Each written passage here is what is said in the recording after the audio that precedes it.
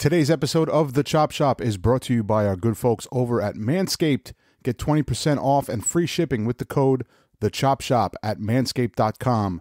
That's 20% off and free shipping at manscaped.com using the code The Chop Shop.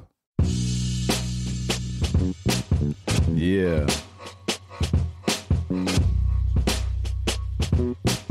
You hear it. Welcome to The Chop Shop. I am Eddie James.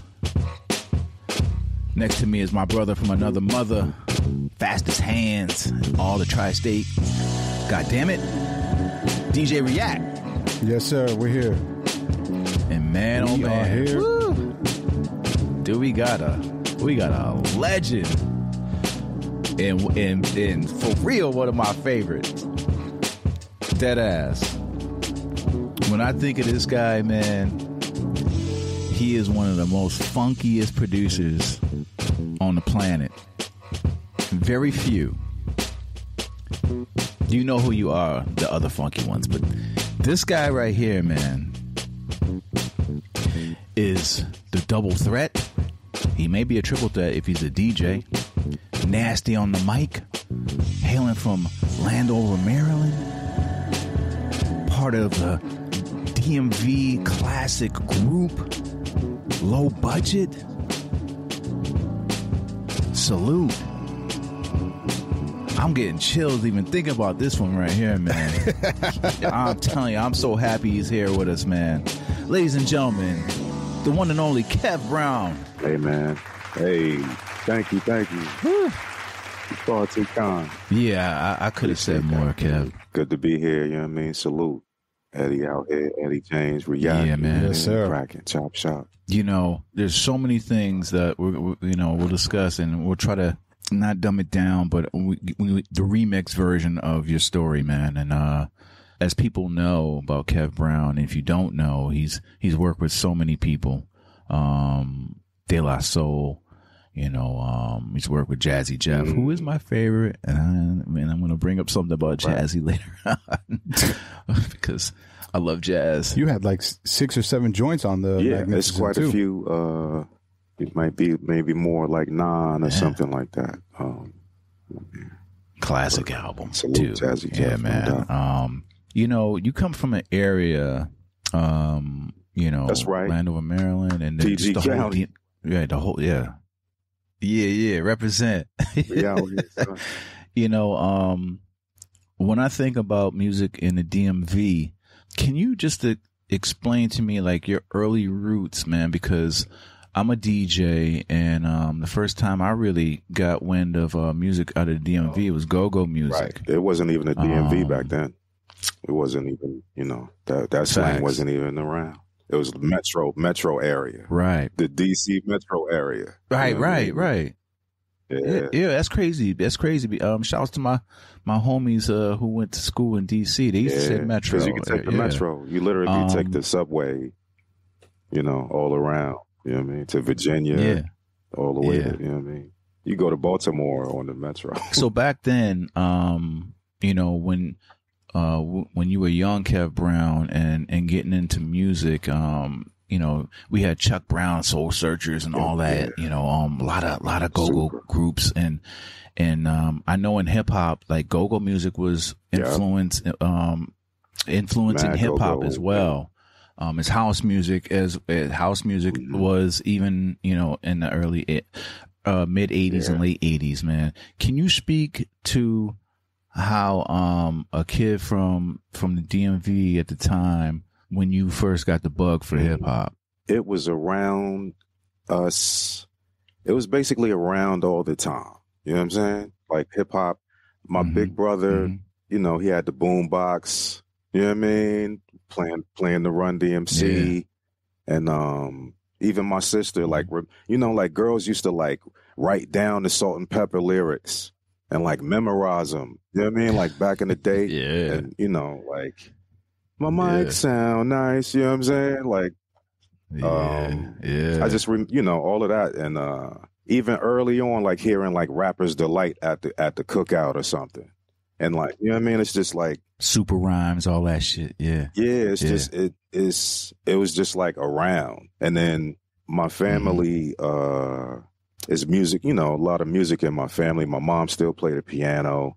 And at the time, like my sister was like I think she was like playing the violin in school or something. And my brother played the guitar. My dad played the guitar. Oh man. Yeah, like musical super family. musical. Like cats was like, you know what I mean? And church getting busy, and then like school. Like I remember going to school assemblies, you know what I mean? And I remember like my brother had a band at the school. So like they would like do the assembly stuff, and then at the end it's like they would let them jam out. Oh shit! I mean? Word. Like, okay. Were they playing like covers or like original stuff back then? I remember them playing Mr. Magic. You know what I mean? But they was like they threw some like it was Bladensburg High School in PT County. So they was like Bladensburg, yeah. Like they threw like they threw the high school stuff. That's fire. And it was, I remember it was, and the crowd was like, oh, it's funky, you know what I mean? Like, usually school assemblies ain't like, it's more stiff and, you know, pause. But, you know what I mean? Oh, so I just see react. I mean, you know, I'm trying to avoid right, get it ready. No, Cool. No, man. See, every time on the Chop Shop, like you say anything crazy, thanks to Mint Plus, man, because Mint is the brother, and thanks to Mint Plus, who got big salute to Mint Plus, no doubt. Gave us the heads up.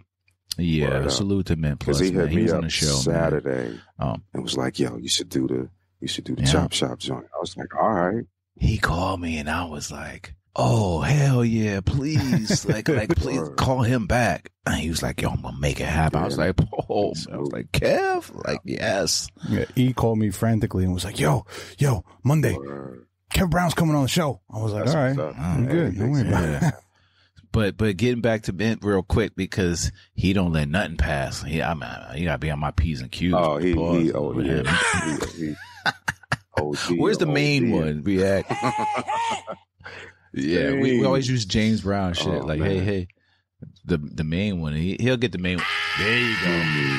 I need a whole kit. I need that. I need a whole. I got like 120 James Brown screams. Yeah, in a zip folder. I'll shoot them over to you. As long as you give me some of those drums. My drums ain't even that crazy, man. You crazy, son. What is he doing? I'm not. I'm doing the same thing y'all doing. Yeah, but you had me buying the J the J Zone drums is fire. J Zone. When we were using J Zone, you shout them out. I said, "Who fuck J Zone?" I was like, "I'm gonna buy all these." He was dropping the joints like he was playing like breaks. You know what I mean? Yeah. And, like, recording them on a 4-track, and they sounded raw. You know, they sounded like real break beats. Yeah, shouts to J Zone, man. I bought all them shit, bro. And he was dropping them on 45. Like, you know what I mean? Like I was getting the 45s and everything. But yeah, growing up in around a musical family and all of that, and everybody kind of played instruments. So I guess when hip hop came along, I guess that was like my musical thing. You know what I mean? Like I got into it and. I was rapping, you know what I mean? I started off like rapping, and then it just came about that I wanted original beats to rap over. So I started like trying to make beats and stuff. And it came from like pause mixing, you know what I mean? On the old head tip, pause mixing, breaking the cassette tape or breaking the cassette deck, you know what I mean? Like with the double, you know what I mean? And you click in, you got to get the good.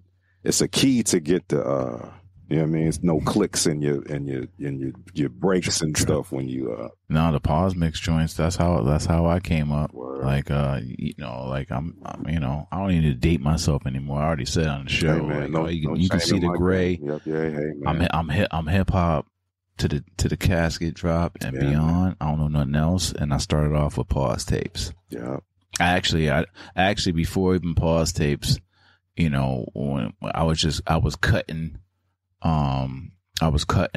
good times to and then play like the I had a cassette next to the speaker with a boom box next to my speaker with a regular cassette, with a regular record player, and I was cutting Good Times to the Grandmaster Flash, Adventures of Grandmaster Flash record. And that's how. And like overdubbing it, like yeah, we're just scratching. I was just scratching along. Okay, yep.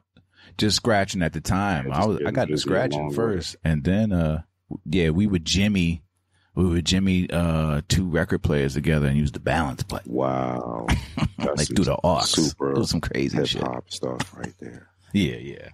Anyway, go ahead, man. Hip-hop, you don't stop. You know what I mean? Like, yeah, don't, man. So pause tapes, you were saying? Yeah, pause beats and all that. And like you saying, like I would, like even before I had a 4-track, I was like overdub.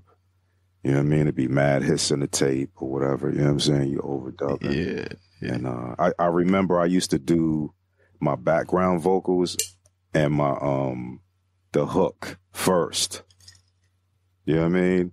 Like my process was crazy back then because you had to like that way. If I was like, okay, if I got an open mic, I got the background vocals and the but it was a 2-track on a cassette. It wasn't like, and then you overdub it again with the main vocal on top. You know what I mean? Like, and if you mess up, you got to start all over again because there is no punch in. You know what I'm saying? It's a cassette tape, so it's like it's not the 4-track. I didn't even have a 4-track then. Like, you know, old stuff. Like, y'all remember the Gemini mixer with the big circle on it?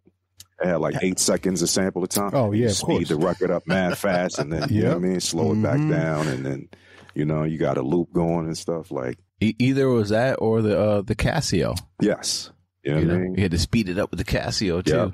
Slow it back down. Like, all of that stuff. Like, that's the, you know, there was no computers or nothing. It was just like that type of stuff. Real, like, primitive compared to what, you know, if you wanted to get started now, you can literally download, you know, whatever. And you got top tier everything off the rip. But back then it was like, all right, let me figure this out. You know, that stuff was too expensive back then. Hell yeah. Like beat machines and stuff was like mad. Even like now, like turntables, like I was like, yo, I remember I was going to try to start DJing and I was like, yo, I'm not paying $500 a piece for these joints. It's like, yo, and more now. I paid $1,100 a piece for my MK7s. Yeah, that's crazy. If you a real DJ for real, you know what I mean? Hey. Salute, because that's you invested in that. That's an investment right there. Joints is real. So like I remember I had like 2 like Gemini. I think my mom helped me buy like 2 like Gemini belt drive turntables, and I used to like take the ultimate breaks and beats and like, take a sample and like, you know what I mean, like try to line it up and then record it onto the cassette tape and then pause mix that. You know what I'm saying? That's right. I broke a tape deck. I remember I broke the tape deck in the living room and I was like, oh, and at Christmas time, I was like, I'm going to buy a new tape deck for Christmas. You know what I mean? And go to, you know. From Paul, for the family. Coming home after school and like making beats before everybody get home. You know what I mean? That's right. You know what time Mama Pop was getting home when it's clockwork.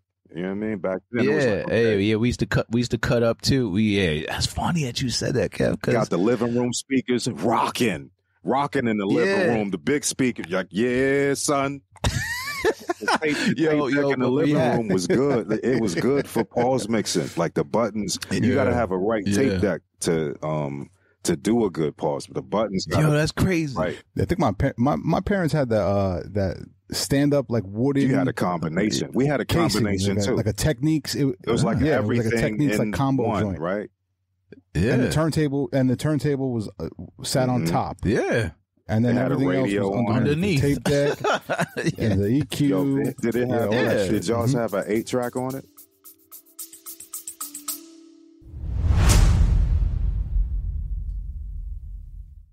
Attention, basketball fanatics. It is game time. That's right. NBA season is back. You already know. Knicks tape all day long, but it's okay. Even if you're not a Knicks fan, we got an MVP slam dunk for you this season. That's right. Our friends over at Manscaped They just put out some game-changing stuff. This trimmer is 100% your new MVP.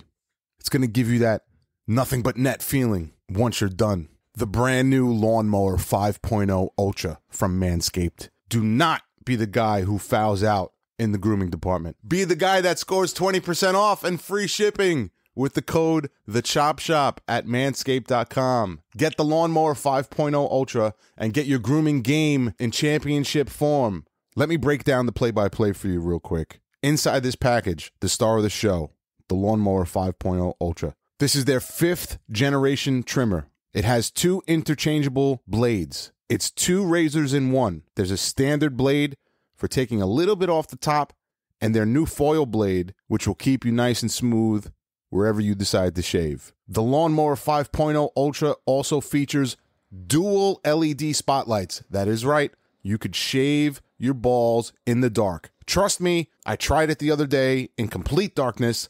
No nicks, no cuts, complete darkness, smooth balls. Don't forget, if you're taking it on the go, Manscaped's got you covered. This puppy comes with the travel case already. It even has a travel lock feature on the device itself to avoid any accidental powering and weird looks at the airport. We are on the cutting edge of cutting pubes, people.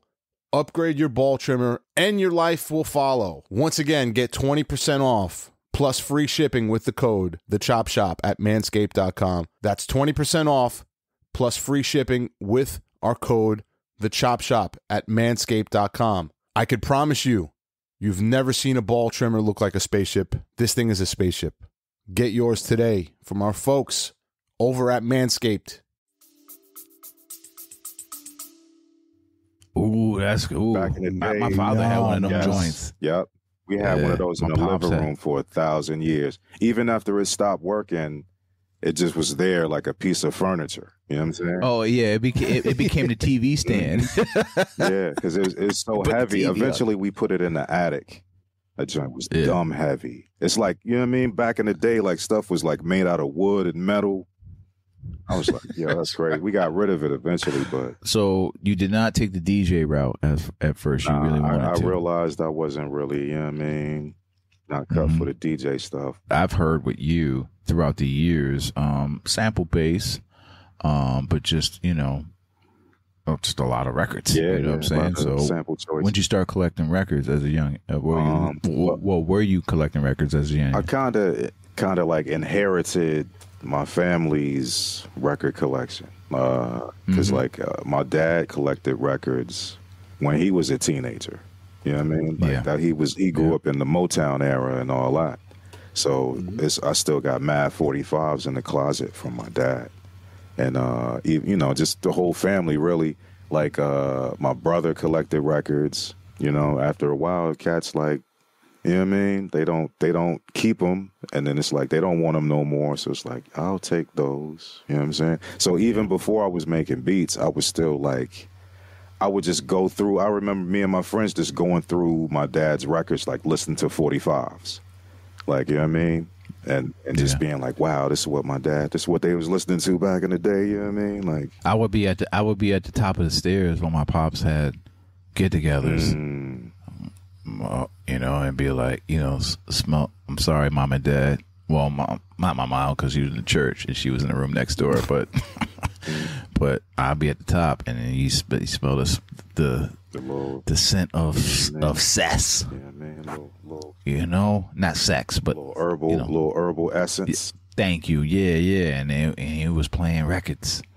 They were playing records, and that's how I was that one at the top of the stairs. Yeah. But that's dope. So speak to your early inspirations with hip hop, and when you were just like, yo, this is what, I know you just talking about, we're talking about pause tapes, but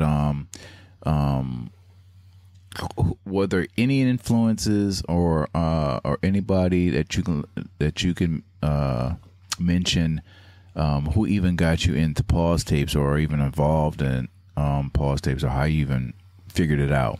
My man, shout out to Early Reed, no doubt. Early Reed. Okay. One summer, my man, shout out to my man Roy too, my man Royal Howard. That's Early Reed's cousin. They both cousins. And like Roy live around the corner. And he was like, yo, we going over my cousin's house to record some music or whatever. I think I had like went to North Carolina with my family. We would always go to North Carolina every summer for like summer break. Because my mom got mad family down there. So I remember I came back and it was like, yo, we went over Early Reed's. We went over, I think his name was Earl G at the time, like, or Earl or whatever. It was Earl something. He was like, we went over Earl's house and they played me the joints that they record. I was like, yo, that's crazy.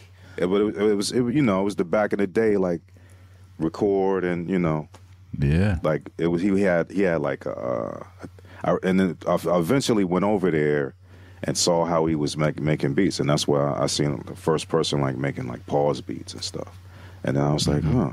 When I started rapping, I was rapping and then going over Early Reed's joint because he was like doing the DJ stuff and he was doing cuts. He was the only person I knew that actually had equipment. You know what I'm saying? Like I was, so, and he was mad cool. So it was like, all right, cool. We go over his house. Probably, I might have some of that stuff on cassette tape in the closet, maybe.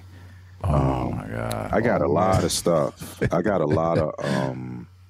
Trust me, I was looking hard for some Kev Brown shit on YouTube. I was like, please let me find some like obscure stuff. Thank God it's not anything up there because I don't want to be like. No, there isn't. I know. I don't want to be like Jay Dilla where you type in Jay Dilla and everything come up that's not even supposed to come up. Like I'm glad that my catalog is a little more locked down. Give thanks because I don't know what I would do if all those beat tapes. If I was trying to like sell beats and all my beat tapes leaked online, I'd be like, exactly. Dude, like that, and then everybody just taking it and rapping on it and doing whatever. Like, but even like you said something about the go-go. Like even with the the Salt and Pepper had to Shake Your Thing joint. I remember like Kwame's crew, Herbie Lovebug was incorporating a lot of go-go and into the Kid and Play joint. That is a gem, for real. Like, you know what I mean? Like a lot of go-go influence with the Herbie. He must have came down to DC and seen the vibe. He saw Trouble Funk get busy. Word. He was like, what the fuck is this? Like, it's and a lot of groups, Chuck Brown. A lot of groups though. Like, I remember like Scarface and a lot of groups when they would come to DC, they would just have a go-go band like do their, they would perform live with the go-go band when they would come to DC. Cats knew the drill. Like they probably came down one time, and I remember a show at the Capitol Center, and back when the Capitol Center was a real building, and it was the Hit Squad. It was supposed to be Mary J. Blige. She didn't come through though. But it was like the whole Hit Squad with like Das Effects and Redman and stuff, and like the Far Side. Their first album was out. Pete Rock and CL Smooth. You know what I mean? Like EPMD, the Hit Squad, all that. Business Never Personal was out. You know what I mean? Headbanger. You know what I mean? But like Rare Essence performed too. You know what I'm saying? Oh, so like you couldn't have, even though it was hip hop, you don't stop. Like, we're not gonna have, even though like Rex and Effects was there, you know what I'm saying? All that. Yeah. But like we gonna have a go-go section too, you know what I mean? And everybody Baka-doo-goo, you know what I mean? Like it's cracking, you know what I mean? And then they go back to the hip hop stuff, like, you know what I mean? Not too many people know that. I mean, Def Jam, one of their earlier groups was the Junkyard Band. Super hip hop. That's crazy. They had a record. I remember they had that one record, Sardines. Yep. That was the shit. I remember riding on the school bus, all the kids singing along to that song. Sardines. I didn't even know what Def Jam was back then. You know what I mean? I didn't know. But I remember later on, I got the record and they got the big Def Jam logo on it. I was like, Junkyard Band was on Def Jam. And then later on, I saw the Tougher Than Leather movie, and they in the movie doing they doing the B-side of You know what I mean? The word, they Yeah. doing the word, which was a big song too. Yeah, but hip hop was definitely influenced by I mean, just like you said it. Ashley's Roach clip is Chuck Brown, which is like the drum break for Rakim. Yeah. You know what I mean? So it's like embedded in hip hop. Yeah, man. Like, you know. Yeah, Ashley's Roach clip is one of the illest records ever. Word. That's Chuck Brown and the Soul Searchers. So thinking of a master plan, right? Like that's yeah. You know what I mean? That's Rakim's. But even before, like, busting loose, crazy. What? Yeah, just one of the illest records ever. Yeah, man. Yeah. Like I remember all that. The Go Live VHS tapes. If anybody, know what that is, you know what I mean? No, your people will know. They're gonna hear it. It's like hip hop stuff with New York. It's like, yo, you got the 3 MCs tape at the Latin Quarter. It's like that. Yeah. You know what I mean? Like, yo, I got the like PA tapes was heavy at a certain time. Like cassette tapes where it would be a recording of the Go-Go show, like coming through the board of the sound man. You know what I mean? Mm-hmm. That's how most of the stuff sounds. It's you capturing the live. Most of the go-go stuff you hear, it ain't really in the studio. It's captured at a live performance. It's mad drum breaks and all that stuff. Yeah. All the early records, React can attest to this too. One of my favorite records that we used to scratch all the time was "Pump Me Up," Trouble Funk. Yep. There it is. Oh yeah. Are you fucking kidding me? Right. And then it was incorporated just a lot. There was go-go in hip hop all the time. Like, you know, even Beastie Boys used LL Cool J used it too. Right. Right. LL Cool J, Rock the Bells, the Mad Congos and all that. But there were two versions of it too. There were two versions. It was the other, not Rock the Bells, but actually, it was Rock the Bells. He had two versions. Rock the Bells. Yeah, he had two versions. That was all go-go. Word up. Were there any MCs in hip hop in that area? I'm trying to get down to understand who were you looking to when it came to that grit. Were there any groups in your area that were hip hop? Well, initially I was like just watching videos, like rap videos. The Jukebox Network. I don't know if anybody remember. People act like they don't remember the Jukebox Network. The Jukebox Network was a real thing. People act like I had a dream and dreamed it up, but it was a real thing back in the day. I remember before getting on the school bus, watching videos off the Jukebox Network. Not Ralph McDaniels, but it was a cable station. Mm-hmm. And back in the day, it had the robot voice, like choose your video, da da da da. You know what I mean? And like you could call, it was like a 900 number, and you could call and like choose a video, and it would play on the channel. You know what I mean? It was called that shit cost money. Yeah. People used to get in trouble.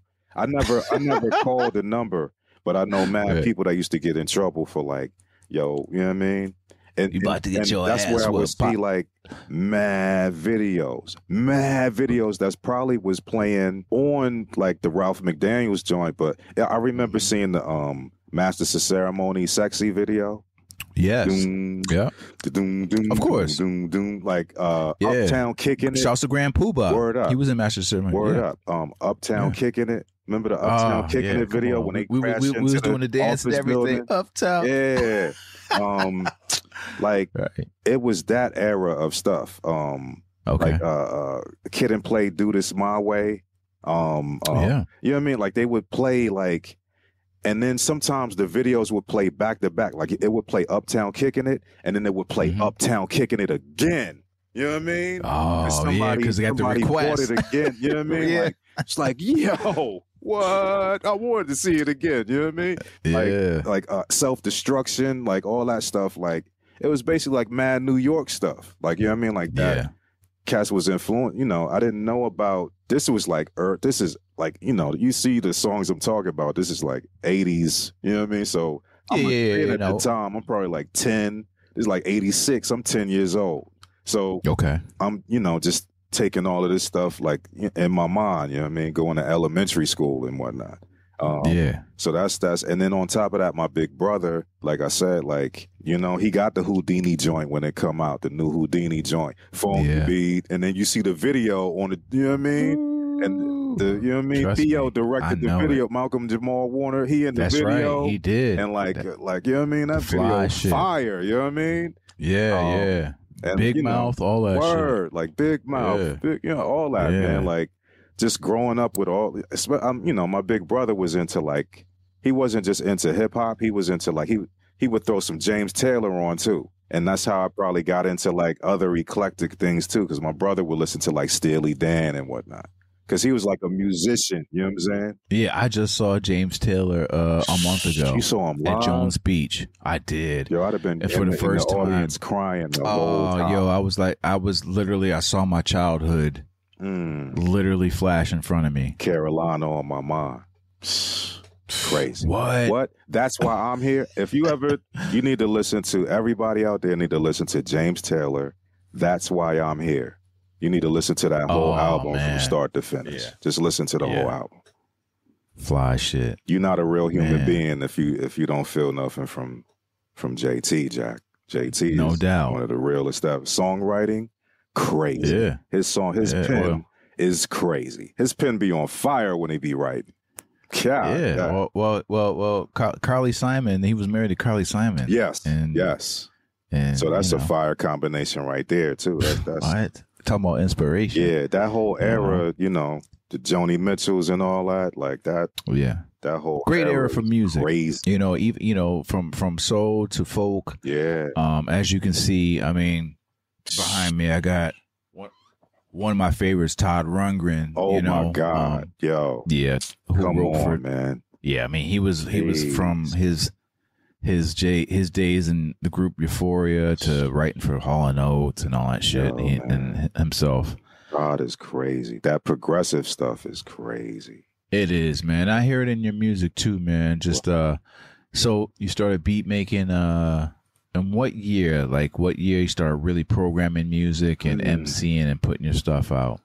Well, technically, I would say like the year I joined, you know, I had a joint with like a barcode on it, was 2001. You know what I mean? I guess you could say shit. A joint where you could scan the joint like, oh, that's an official joint, 2001. But I was doing it, you know, high school and stuff. So yeah. No. Like 2000, I got the year 2000. I remember I got the MPC 2000 XL. Because before that, I had, you know, like I said before, graduated from the Pause Mix to the little Gemini sampler with the big circle on it.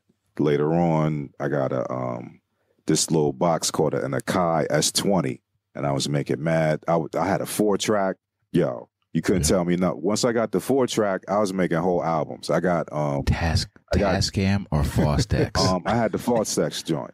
the cassette joint, the gray joint. Team Fostex. Word up. I had the Fostex joint. Then later on, I had a digital one that took like little mini discs.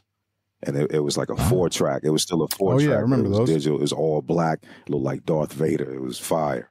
I used it for years. I was doing the whole. Yo, I did always on that. Like that was recorded on a 4-track always. Ooh. Yeah, on a digital 4-track. But yeah, good. Like I gradually, you know, I had the S20, and then later on, around whenever the 2000 XL came out, I think that's when I got it. Okay. Because I think that the 2000 came out like 98. Yes, it did. And then like a year or two later. I was a 3000. I had the 3000. React, you had the I had the 2000 XL. Word. 3000 was mad expensive. Even to this day, that joint is mad expensive. Shouts to my man Ike Lee, who had the first 3000 that I saw, and I was like, ooh, this is, because I came from, I'm early generation MP. Yeah. I had the 60. Word. And a gentleman by the name, we got to get Sam Sever on here. Producer Sam Sever. Sam Sever. We were managed by Pete Nice from Third Base. He gets props, right? Is that Fife? Sam Sever?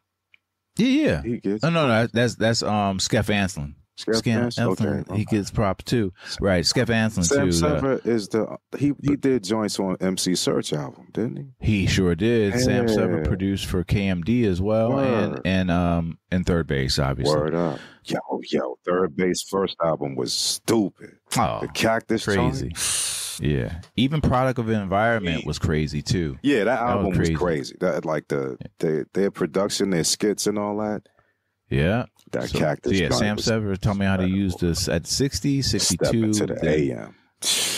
Crazy. Yeah. Oh, right. That joint. Right. Crazy. And then the 3000. But you had the 2000 X. I did notice that because I remember man, you were rocking on the 2000 for a long Yo, I time. used that joint for like 1,000 years, yo. That was like I knew that joint in and out. Pause. Like, you know what I mean? Now. I knew that joint.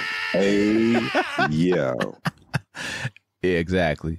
Now, there is a story out there that your wonderful 2000 XL was stolen. Is that true? Oh, not the 2000 XL. Nah, not the 2000 XL. I had the 2500 stolen. Okay. I was in South Africa. Ooh. That joint. I went to the bathroom, came back. That joint was gone, Jack. You know what I mean? That joint was gone. You can laugh about it now. I was jacked up then, though. I was like, yeah.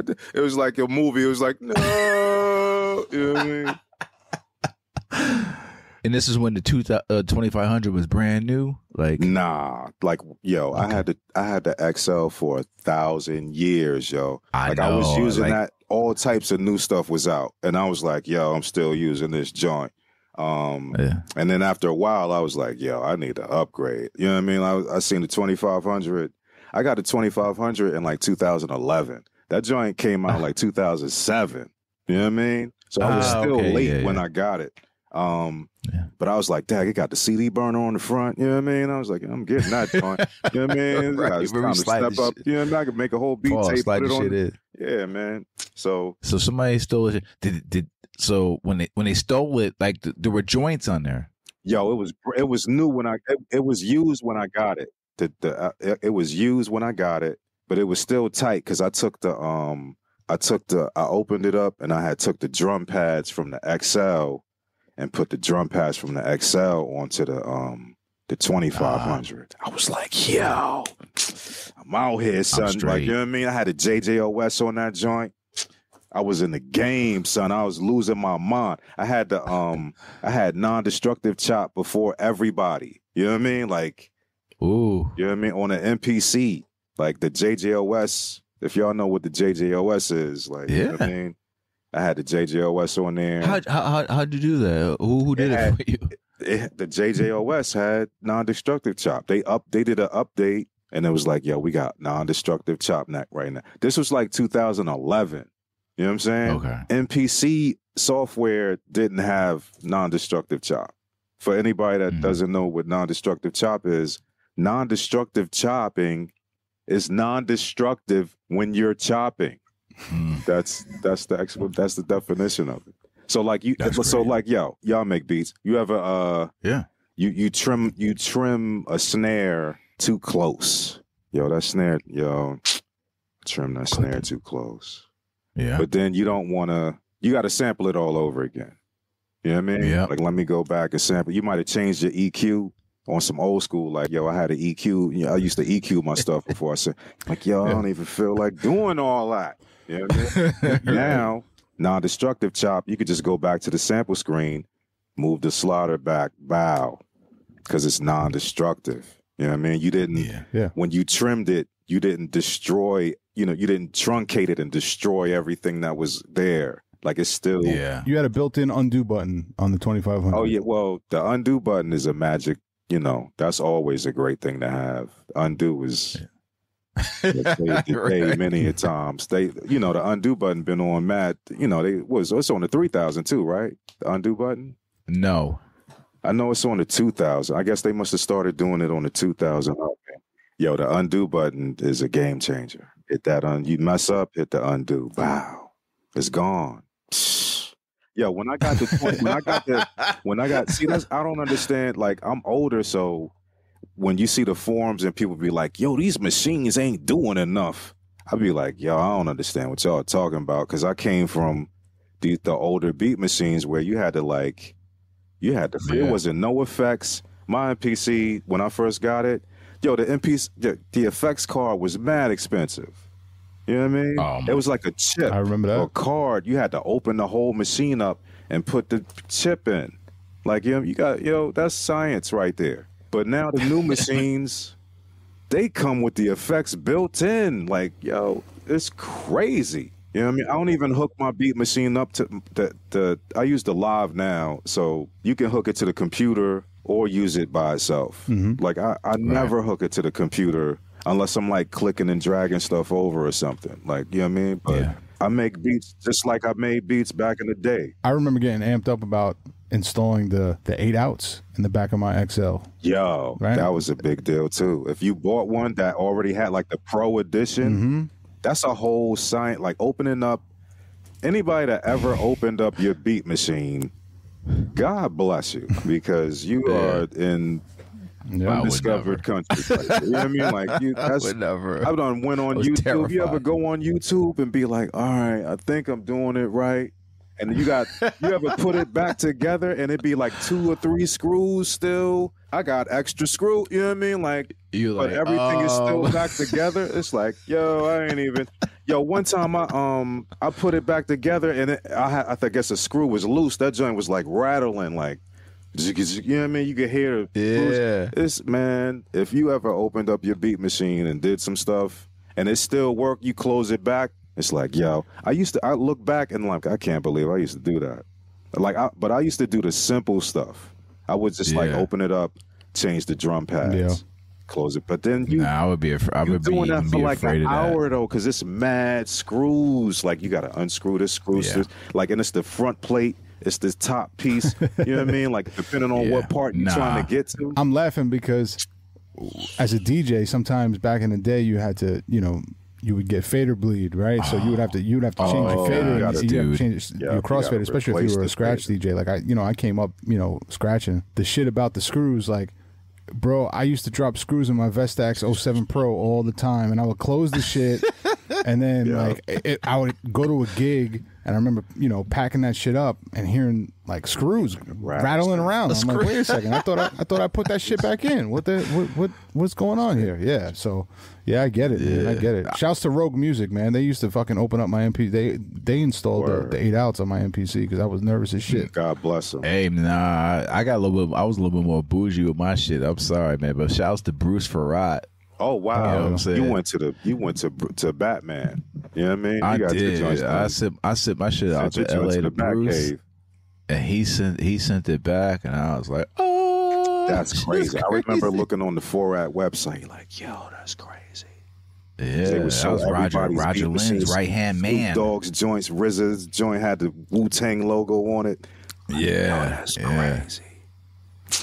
Yeah, he had my shit. Well, I didn't want him to do anything else. I just wanted a couple things, and he did it. Wow. But I had the I had the black joint, like Dylan. You had man, the black Batman shit. You still got it? Crazy. It was crazy. No. Oh, Kev. Kev, I was looking at it like in my life at the time. I was new kid, brand new son. Word. Well, brand new son. I said brand new kid. Of course, I had a newborn. What the fuck am I talking about? So I had a newborn, and I was just being selfish and shit, buying equipment. And I was just like, but I got rid of it. Anyway, you had the Roger Lynn joint, son. Yeah, I did, man. On that joint. That's crazy. I did, man. That joint in the Smithsonian now. That's crazy. Yeah, I've been there. My son. Jay Dilla's joint. That's crazy. Yeah, it is, man. Like, man. So, low budget.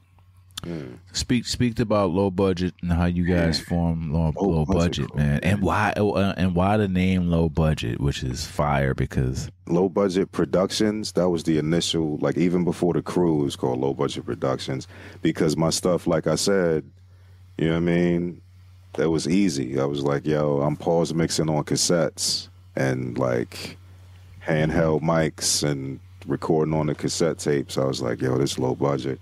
You know what I mean? Low budget. I used to like, at the end of my songs be like, yo, Low Budget Productions. And I remember I would let my friends at work hear it.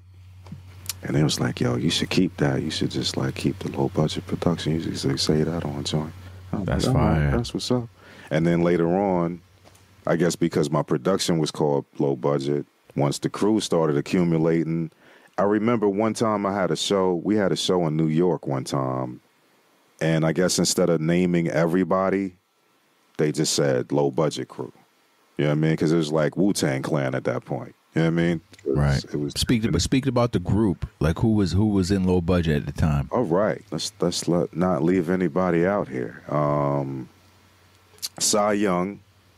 You know what I mean? Early in the game, I met Cy Young at an open mic, and he was super nice. Yeah. He had moved from North Carolina, I think. Yeah. Either North Carolina or, I think from North Carolina. But he from New York. But I think he went to school in North Carolina. His mom from North Carolina. Everybody's mom from North Carolina. Like, yeah, man, we got down south ties. Or Alabama. Word up. Ken Starr, you got Odyssey, Early Reed, Hassan Mackey, Sean Bourne. Critically acclaimed, which is Quartermain and Caliber. Yeah. You got DJ Ken Wood, you got DJ Marshall Law, PMD, of course, Peter Rosenberg, for those that don't, PMD, Peter from Maryland. From Maryland. PMD. That's Peter from Maryland, PMD. We called him PMD. We called him PMD. The only white boy. You know what? Word. Yep. Strangely enough. But he don't say white. I mean, he was Jewish. I mean, shout to him. He white. Was YU down with you guys? I love YU. Yeah, it's like, you know how like affiliates. Yeah, it's like Capadonna and Killer Army and stuff. It's like extra cats that's like solo artists themselves, but they collaborate so much with cats that they basically a part of the crew. You know what I mean? Yeah. Anyway, YU. So many keep going. I mean, so many talent. Mad talented people. I hope I ain't leave nobody. If I left anybody out, I guess in the comments, I feel like IQ. Shout out to IQ, my man Antoine from DTMD. So this was all through years. Years on. So speak about the original like Low Budget, and you guys started recording when you put me, because that's the first time I ever heard of Low Budget, like early, like it was like 2000. I want to say about 2003. Okay, yeah, that's about right. I think we dropped a mixtape around those years. That was like stuff started cracking off when around 2001. I started working with Jazzy Jeff in Philadelphia. Please. Mint Plus said there's a story about Jazzy Jeff. Can you please give us a story? First of all, you were in the Touch of Jazz. Yes. Yeah, right? I was at Touch of Jazz after like everybody blew up and left. Not to say my squad wasn't dope too, but we was like the second squad. You know what I'm saying? Like they like the original dudes was like Calvin and Docs. Yeah, like they was getting Music Soul Child, Floetry, Glenn Lewis, Jill Scott, super incredible mega hits. Like they was making hits. Vidal and Valvin, Vidal. They was crushing everything. Like I was buying their stuff before, you know what I mean? I was even up there. Like I was just like a fan of the music. How'd you meet Jeff? Jeff, well, okay. Shout out to Grap Lover. I gotta go back a little bit. Shout out to Grap Lover. Grap Lover was like, yo, he knew somebody at this label called Hidden Beats, which is Jill Scott's record label. And of course, it was an artist that he went to high school with named Mike Phillips. I don't know if Mike Phillips is OG, triple OG. Wait. Pause. Pause for a quick second. You react. We just had this conversation with Sean Himbler, and he started off with Hidden Beach, and Mike Phillips. Word.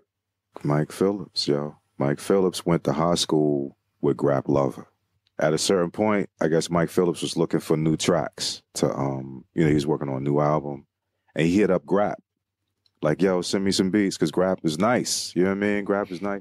But like at this point, like Grap was like, yo, I'm not going to send him no beats, but here go the address. If you want to send him some beats, bow. So like, I put a beat tape together, and I wrote on it, like, Grap told me to send you some joints. You know what I'm saying? Like, and that was, mailed it off, like literally, like,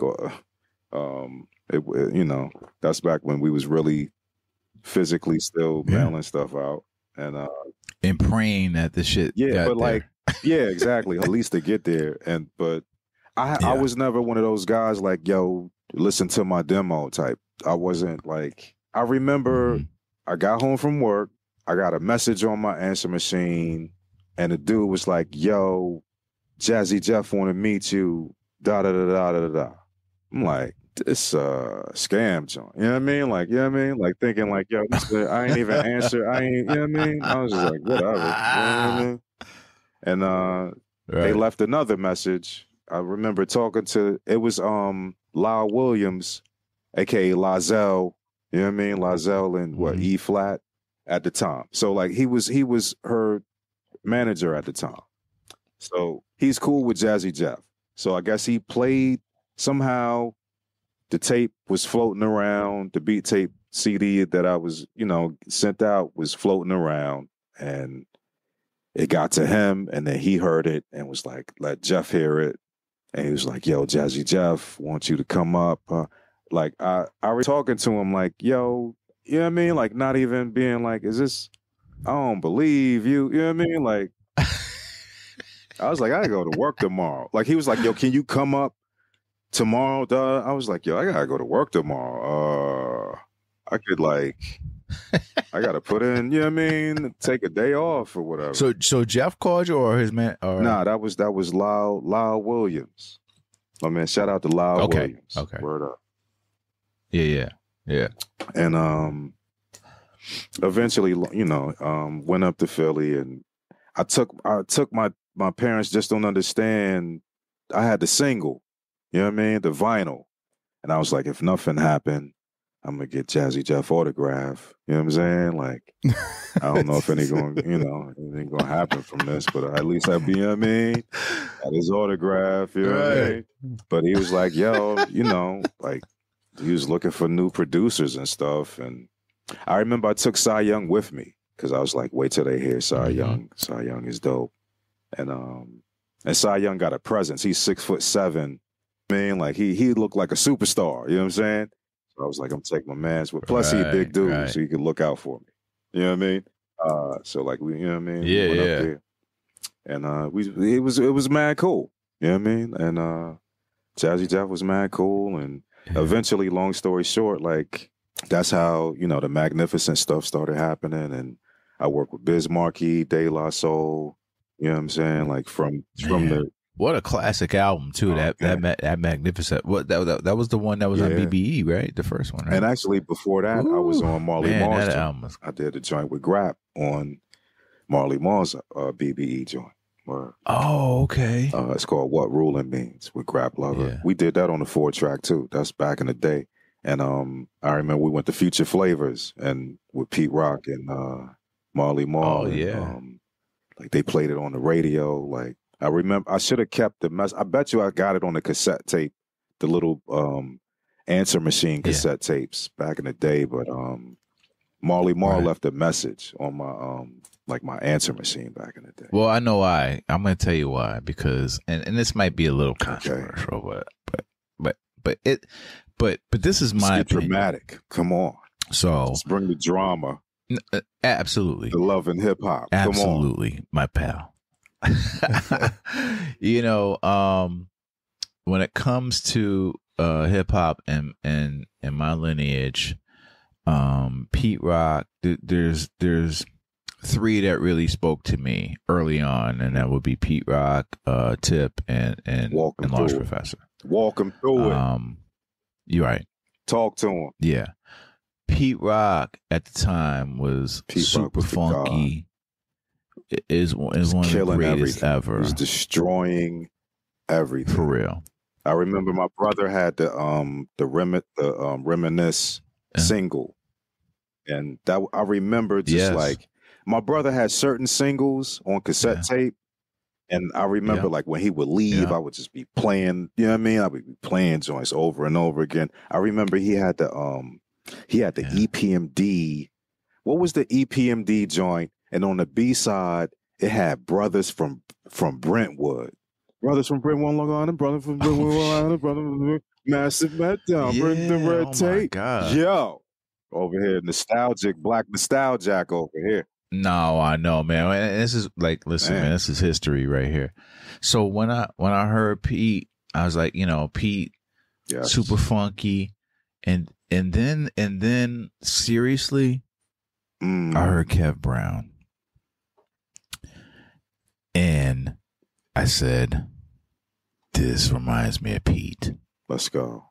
However, it's a smidgen more funkier. Oh, okay. I thought you were just going to say it's a little different than Pete. No, it's different. Oh yeah. It was different. It was. I don't know. I ain't going to say. I don't listen. Like No. We're not going to do that. Like, we're not doing that. Listen, Pete knows. Pete, no Jay Dilla, no Kev Brown, no. Listen, a lot of people. You know what I'm saying? I'm old. I come from that age. All right, and all due respect to Pete. Pete is one of my favorite. I said he's on my Mount Rushmore. He's my most favorite. But there's a level of evolution, and it has to be there. Like I call, you gotta carry it on. You know what I mean? But not do exactly. the same. That's what I did. That's what I did. So there's no. This is all love. This is all love, and it's supposed to be that way. It's supposed to be next generation. Next generation up. So there's nothing. Pete Rock's one of the greatest. He's one of my favorite. Absolutely, Mount Rushmore. Period. Hands down. Premier too, you know what I mean? Premier. Yeah, of course, Primo. That's like of course, Primo. The mountaintop. It is. The gods. It is, man.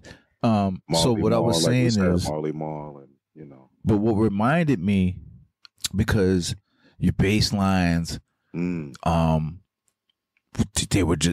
reminded me of Pete in an era where I don't know, like he was phasing out of major label records, and then I was listening to more underground stuff, and then I heard your joints, and I was like, this reminds me of Pete, and it's funkier. It's funky like Pete. Let's get it. I don't want to get twisted. I don't want no, because I want Pete to come on the show. Yeah, you don't want nobody say, you don't want the chat to go crazy. No, we're not doing that. And then. But the chops of your records. You were really fucking chopping records hard. I was ODing on the chopping. Like that, that comes from listening to people and thinking that we used to think cats was chopping stuff up crazy. Like we would listen to joints and be like, yo, he just chopped it up. He just chopped that up crazy. But then you hear the original. Later on, you hear the original record, and the joint just be like a loop, or they might it might be the beginning of the record and the end of the record, and they like took the piece and chopped it. And I'm telling you right now, like so that's I'm telling you that's where that came from, because it was like at a certain point when you had the beat machine and you could do so much with it, it's like, yo, you cheating if you just looping something. You gotta like. This joint got 16 drum pads on it with 4 banks. So I'm glad you said that. You can like do a little more stuff than you usually, can do. So here's one of my favorite chops. The Army Fatigue shit on the Al Green shit. One of my favorite chops right here. Don't ever touch this record ever again, people.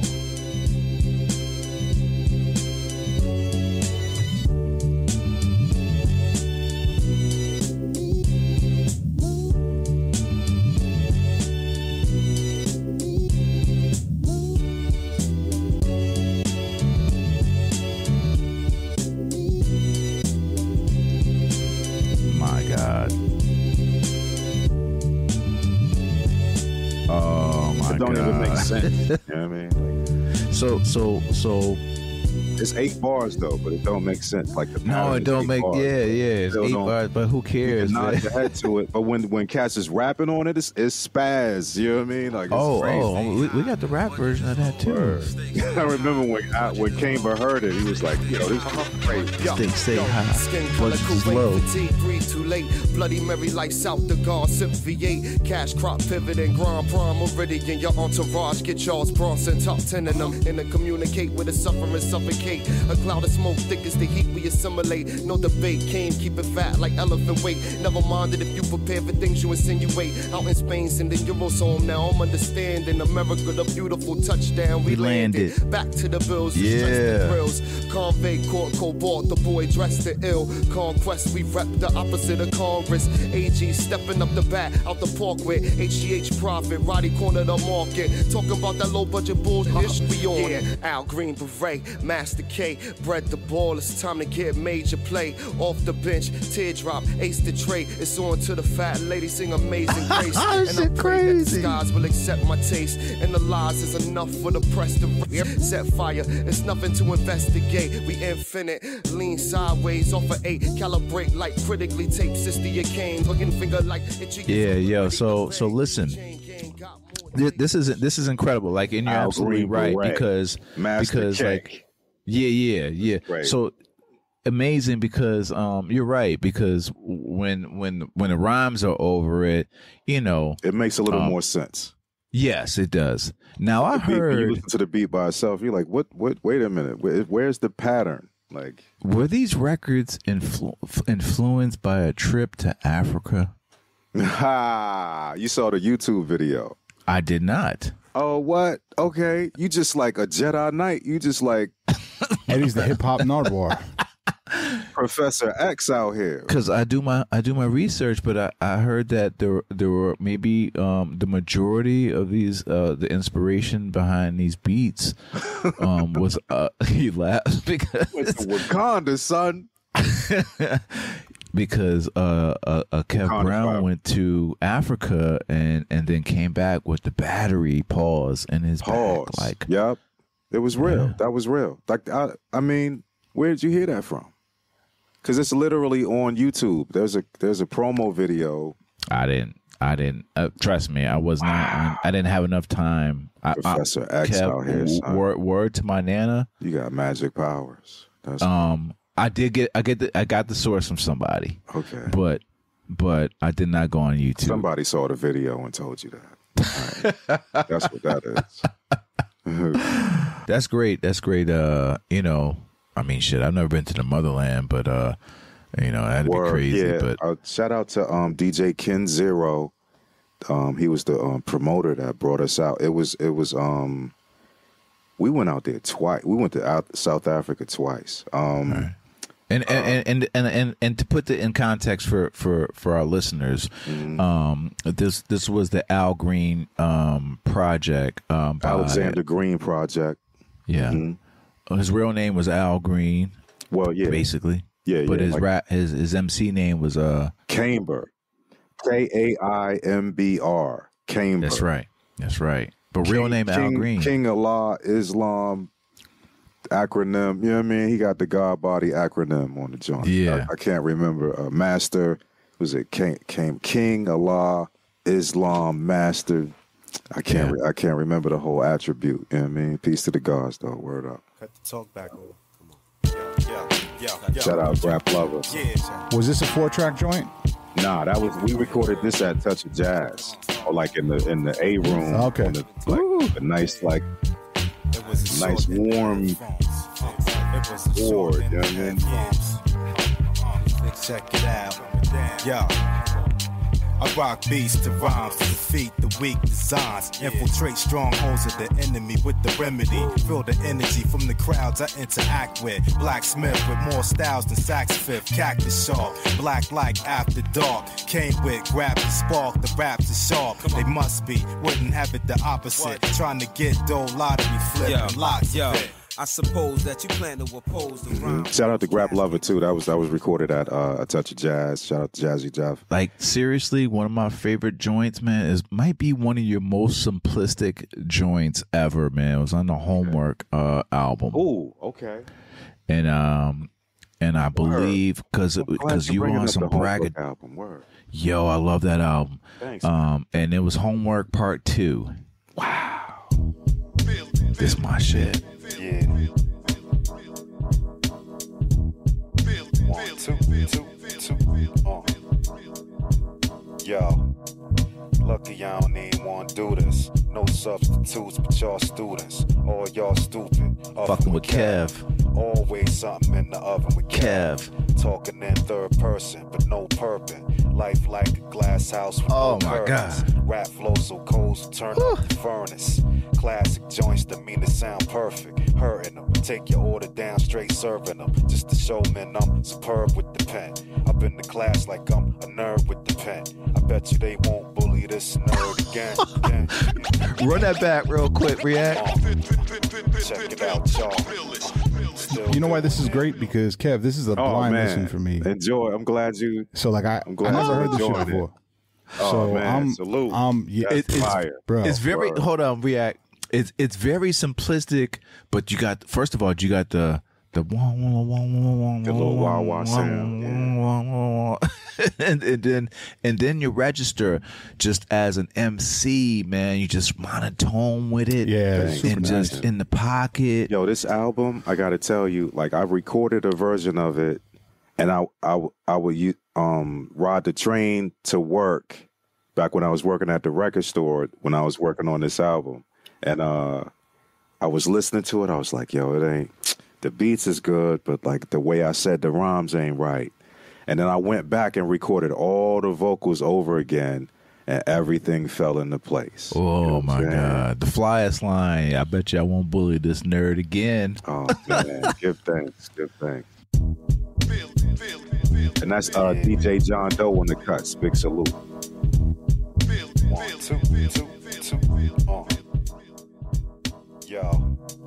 Lucky I don't even want to do this. No substitutes, but y'all students. All y'all stupid. Oven with Kev. Always something in the oven with Kev. Talking in third person, but no purping. Life like a glass house with no curtains. Rap flow so cold, so turn up the furnace. Classic joints that mean to sound perfect. Hurting them, take your order down, straight serving them. Just to show men I'm superb with the pen. Up in the class like I'm a nerd with the pen. I bet you they won't bully this nerd again. Check it out, y'all. Still doing it. Won't ruin it. Got the magic touch. Leave them on crutch. Hit you with the rapidy rap. Such and such. Ever since back in the day, the beats on crush. Albany joint, the chicks all blush. Use the MPC as a brush. No canvas. The champ is here in the ring dancing. Yeah. Who want what? When, where? So precise, no fair. I'm awake now, Kev. Yo, this is what it's all about. We in the presence of greatness. In the presence of greatness, people. Salute. Now, real quick, man, React. So, yeah, it's incredible. It's incredible. Just go and cop all Kev's catalog, people. Oh, thanks, man. Period. And I trust me, it's all superior. It's the Halloween joint. Word up.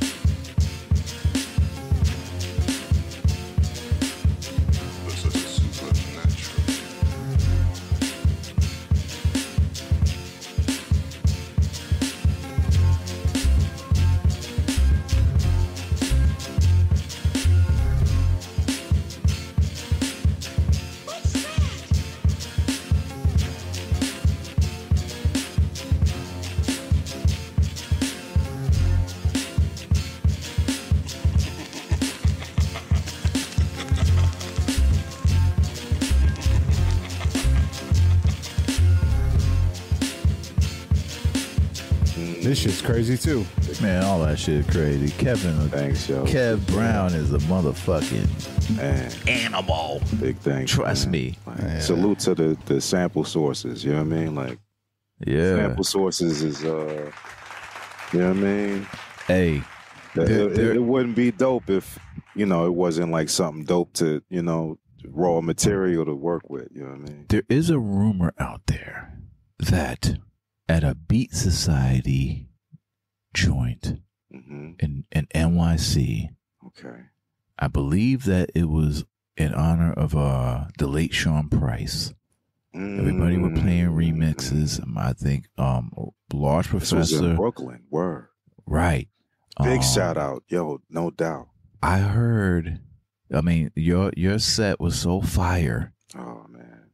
That the great Large Pro stopped it in the middle and was like, yo, people, are you witnessing what the fuck is going on here? Is that true? Yo, salute to Large Professor. Yes, this is true. I wish I had it. I wish I had a copy of it on audio or like video.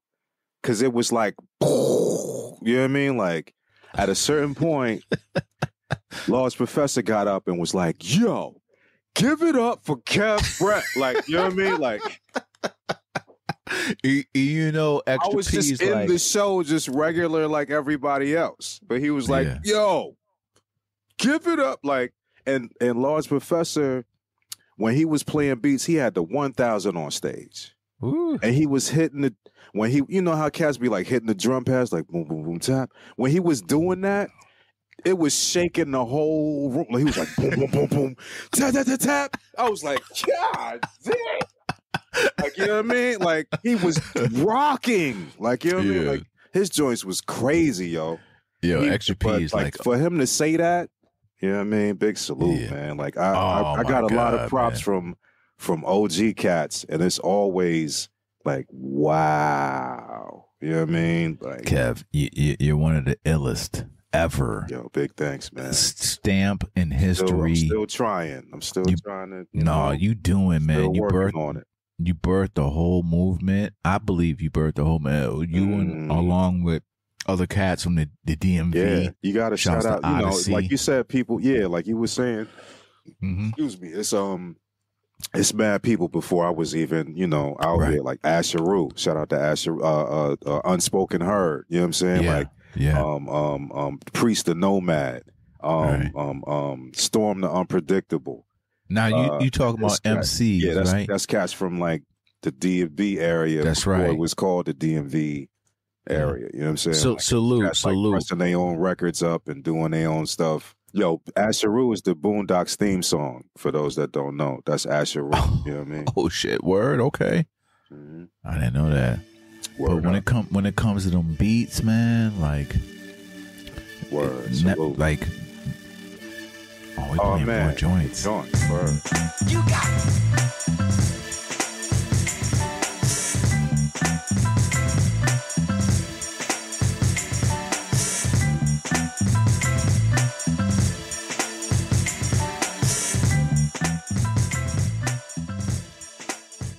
When was this done, B? Oh man, this was I guess this is like around 2019. I made this whole project. It's called Untitled. I didn't have a title for it, so I just called it Untitled. Yeah, like a picture of my face on it. I'm looking like George Jefferson with no hair. Yeah. I got the you know what I mean, the George. But Jefferson you know what? Like, I'm glad you mentioned that because I had jokes and I was like, I don't know if I should ask this motherfucker. But he was like, but your shit was fly. Here, you know? No, your shit was fly. You really had the George Jefferson, and that was like a expression of like I'm smiling. And I got my eyes closed, and I'm just like, you know what I mean? To just, I love like, that picture. I'm free, and I'm, you know. Yeah. Did you make a T-shirt of that? Because I need that. Yes, officialkevbrown.com. Oh yes, I am so buying that logo on the back there. You know what I mean? Yeah. Back there. Officialkevbrown.com. I got mad T-shirts and I got some socks. You know what I mean? You want some Kev Brown socks? I got all that. I get a little giddy when it comes to my favorites, and I'm not No cap. Truly one of my favorites, man. There was a period of time, and I don't know if you remember, you said, I'm done. Yes. With this shit. I said that and you purged your whole catalog, and you just sent me like anybody hit me in the DM, and I'm thinking that you're gonna send a couple albums, whatever. You sent me about 299 joints. I think that was it in that folder. Yeah, and you said, I'm done. I don't want to do this no more. You were done. You quit. Mm-hmm. That's true, right? I quit. I was on LinkedIn. I was like trying to I made a resume, and I was just trying to find a regular job and shit. You know what I mean? Like but then I came back to it because I was like, I'm not good at nothing else. You know what I mean? Like I've been doing this too long. Did you even think about change my strategy of doing it? You know what I mean? Right. But when I saw that, man, by the way, I was very happy that you sent me all your stories. Word. You literally, you said, yeah. I was like, this motherfucker's bullshit. And then all of a sudden in a big ass folder, it was your whole catalog. You sent your whole catalog. Man, like I was just like, okay, what is going on? Like, what brought you to that point? Well, I think you're talking about around like maybe 2000. Is this 2019? Yes, it was. It was definitely right before the pandemic. Yeah. Yes. Yeah, I had a falling out with a record label. Okay. And it wasn't just that. I had a falling out with like friends. It was like it was happening on all different types of levels. Yeah. A lot of negative stuff was happening. Mm-hmm. And I was like, yo, I remember like. Is that the label that put out The Grit with you and Hassan? Nah, that's a whole nother story. I mean, surprise, surprise, record labels haven't, been the best to me for the overall. I don't have a lot bad to say about everybody, but, problems happen and, things happen. I'm not like De La Soul, you know what I mean? Like it ain't that bad. Like I listen to other people's stories and like, I'm like, wow, you got the Slick Rick first record contract. You know what I mean? Like cats be getting super got out here. So I don't feel like I ever got like that, but cats be trying to get over on you though. And be holding out money and things like that. Anyway, it was just, that's why the joint with my face on it with the George Jefferson, that's where that came from. Cause it was like, yo, I wasn't on a record label at that time. And cause the fallout had happened and I was like just doing stuff, just doing it. You know what I mean? Like doing it myself with no label and just putting it out. I wanted to show cats like, yo, I don't need a record label to put music out. Like I'm still going to do this. Like, and then I proceeded to drop like 10 albums for like 2 years. You know what I'm saying? Like I dropped 5 albums in 2018. I dropped like 10 albums like the next 2 years. So like this year I kind of took a break. You know what I mean? This latest project, by the way, people, he just released. King. Word up. Yeah. The King Kev album. King Kev. With was a jazz musician, right? Yes, Dre King. DeAndre King Schaefer. Yeah. That's right. Salute. He's a professor up at UDC also. He teaches music also. Oh my God. He's real deal. 7 joints, but just very amazing. Kev, you've been consistent. Like I have never heard a Kev Brown beat or verse that I'm just like, all right, nah, this is. No, it's always been in pocket. Wow. And I sometimes feel like simplicity is best. Like just that raw grit. This latest project. By the way, even before that, no disrespect, you released something with Daru. Daru Jones. Which I love Daru Jones. Word. Funky on drums. ill musician. One of the greatest drummers, I believe, will go down as one of the greatest drummers years to come. You know, that Grammy whole award winning. Word up. That's right. Grammy award winning in that whole pot with Robert Glaspers and Yes. your Terrace Martins. He's in there. Word up. But you guys collabed. Yes. We can play the joint. There you go.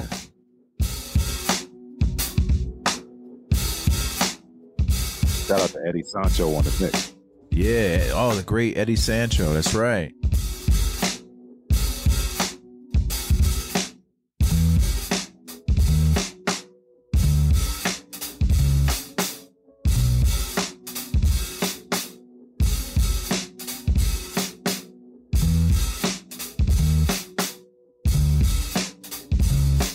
It don't get no raw than this. This is the true essence of boom bap, hip hop.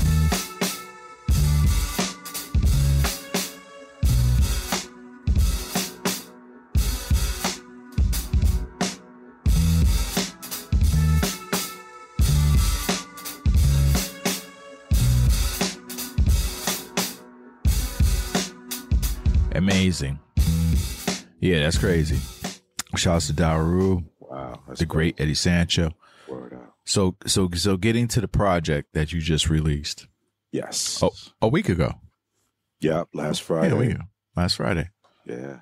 King Kev. Not even a week. That's right. Word. First of all, shouts to Slim Cat, the Yes. 78er with the artwork. Yo, It's Slim great. Cat 78, super nice. Super nice with the beats too. Yes. And I'm did glad not you know know that. I'm glad you know. Yeah, oh, of course I do, man. I know He the whole got scene. joints. The 78er crew. I know. Yes, yes. Why Because use my yes, little? YU, yes. That's bro. Me and YU collab Yo, on a that couple album joints. is crazy. Oh, The my YU God. Slim Cat album. Oh, Yo, the 78ers. Yo. Yeah. Crazy. Yo. Yeah. YU is, you know what I mean? Super MC. Super wow. MC. Like, he's definition of a super MC. Like, he'll make you throw your stuff away. Like Oh, what are that's you how like? react. What are you doing? Like, you know what I mean? Like, what are you writing? And like, you your pen is crazy. Like, You're getting it, and you're getting it from one of the gods himself, Kev Brown. Like, YU. That's why I'm so. yo, he's I'm super so. MC. But I don't even look at. That's like my man's. You know what I mean? Like, that's like, you know what I mean? Like, But ever but since all I y'all- known but- him, he been nice. Yeah, I but mean, all I y'all. ain't had nothing to do with YU being nice. YU was nice when I met him. You know what I mean? Yeah. Slim Cat was nice when I met him. Like, everybody Yeah. was already nice when I met him. It's just like adding the beats in with them. You know what I mean? Like, it just like Yeah. made everything good. You know what I mean? Nah, they look up to you, man. Me and YU. Me and YU got a beats couple. too. He got beats. Oh, of course he do. Yeah, nice he, with it. He made nice some with it, beats with the too. Dre King joints too. Go on his Woo. Instagram and listen to the joints he made with the Dre King joints. You know what I mean? Yeah, I almost lost my train of thought, but so shouts to Slim Cat. The artwork is crazy. Artwork is crazy. And trust me, Slim, I'm gonna hit you up because man, I need some shit. Yeah. Man. Anyway, Art is great. And he just hit me up out of like, I sent him the album. I sent him the original like raw version of the album. Yeah. He was like, "Yo, I want to do the cover." You know what I mean? Ooh. I was like, "All right." You know what I mean? yeah, Crazy. I didn't even have a title for the album yet. yeah, And he was like, "Yo, I want to do the cover." Like early in the game. man. Shout out to Slim Cat, and he crushed it. That it's like a He did. Frankenstein. It's like my face and know. and Dre's face put together. Like, it's an art piece. It's crazy. Yo, He made a this shit literal is art. amazing. No, it is, man. Just frame that and put that in the museum. You have to. So speak to how this project, the King Kev project, came to be.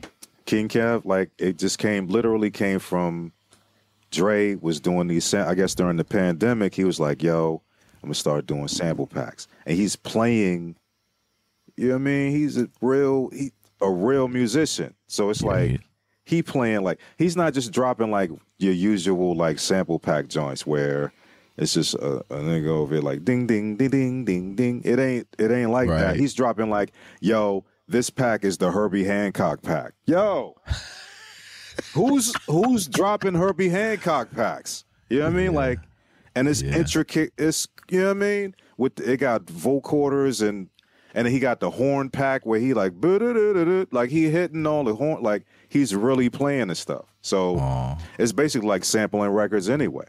You know what I mean? Yeah. So, because it's just soulful stuff and jazzy soulful type stuff. So, boom. Like I made. He would just, whenever he would drop a new joint, he would just send me the pack for free, and I would just like make beats out of it. I would like go live on Twitch. You know what I mean? And be like making beats. Yo, shout out to Dre King. You know what I mean? And then I just had a bunch of beats after a while, and I was like, you know what? I'm a put this, maybe put a little project out with it. And I hit him up and I sent him the beats, and I was like, yo, I don't, at the same time, it was like with Slim Cat, I was like, I don't have a title yet, but I'm gonna put these out and, get it cracking, da da da da. He was like, yeah, that'd be tight, da da da. And he played keys on, if you listen on Random Joints, I got a project called Random Joints, and it's a song called The Hennessy Joint. Yeah. He's playing the keys. That's Dre King, like the little Wurlitzer and the Fender Rhodes, the little lush sounds on top. Ooh. That's Dre King on that too. So back then, I known Dre King a long time. You know what I mean? Like, yeah, he used to be in this group called the Young Lions. They would perform on U Street at this club called Nema. Like on some real jazz, like you know what I mean? Like they was really doing it. You know what I mean? Like real, Cass was getting busy, man. Like, oh man, word up, salute Dre King. It was done so well. Do you think you guys want to lock into the room and really? Hey, you never know. Pause. You lock in and really pause. Let's break up the monotony. Hold on, King Kev. Let's go. What up? Salute Dre King. Make sure you get them Dre King progression sample kits. Yeah. They're still on sale now.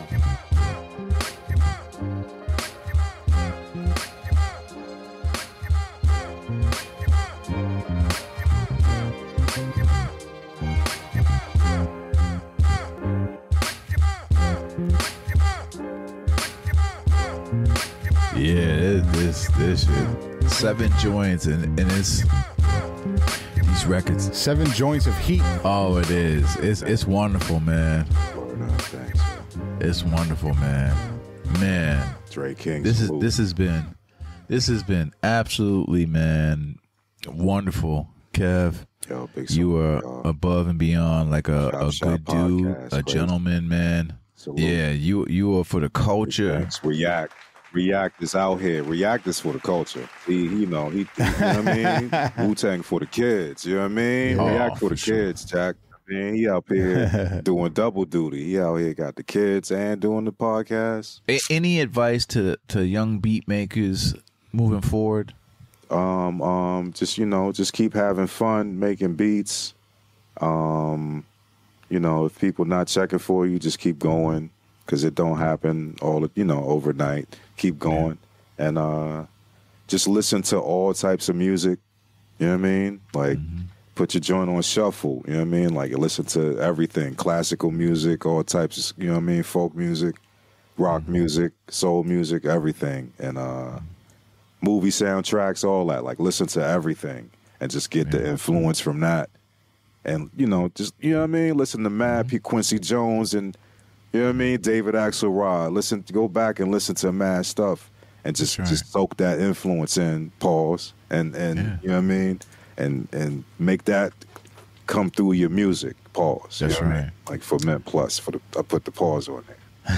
It's gonna age. It's gonna age well. That's the theme. That's the theme on here. Music. We bringing people on that the music's gonna age well, and it definitely is, man, for years to come, man. The rhymes, the beats, just the inspiration, the grit, everything, man. So once again, man, thank you for coming on the Chop Shop, man. I appreciate y'all. We love you, brother, for real, Thanks, man. Love, much love.